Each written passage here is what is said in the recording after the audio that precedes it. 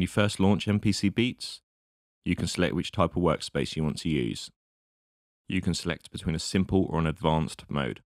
As the name suggests, the advanced mode has more features, but it would depend on your workflow which mode you might use. I will show you how to switch between the two modes.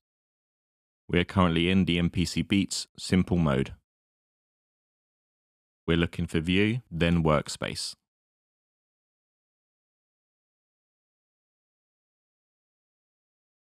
We are now in advanced mode.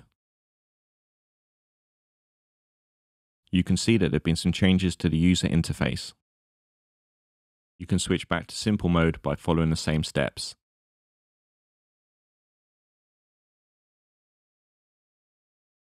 You can see now that the user interface has changed back to simple mode. Here are the various features you can select from the toolbar. If a certain feature isn't appearing in the toolbar, you can select it by clicking on the down arrow. You can select the different features you might want to use, even in simple mode. I will go through these features in more detail in a future video.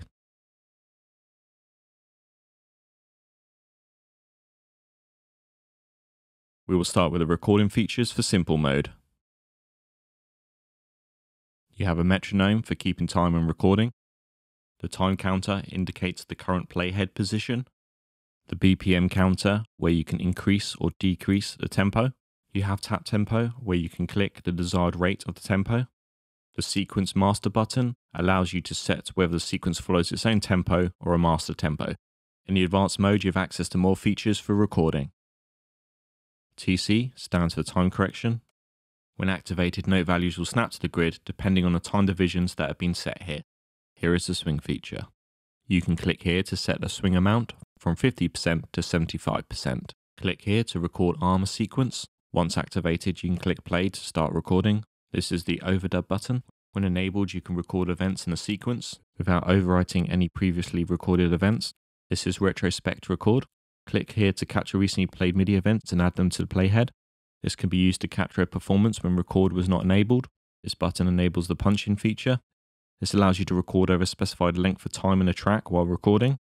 You will only record over the punch-in and punch-out markers under the blue bar. Click here to stop playback.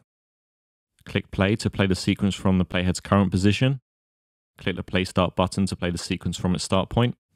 The in and out boxes here indicate that MPC Beats is sending and receiving MIDI signals from external hardware. The CPU meter shows the software's current usage of your computer's CPU.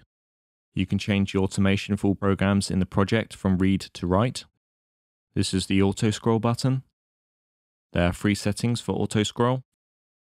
Follow, the editor will scroll in the background while keeping the audio playhead centered. Page, the editor will move to the next page to follow the audio playhead. The keyboard button. There are 3 settings for the keyboard button. Off, the pad keys and MIDI keys are switched off. Pad keys, this enables your computer keyboard to play the 16 pads on the current pad bank.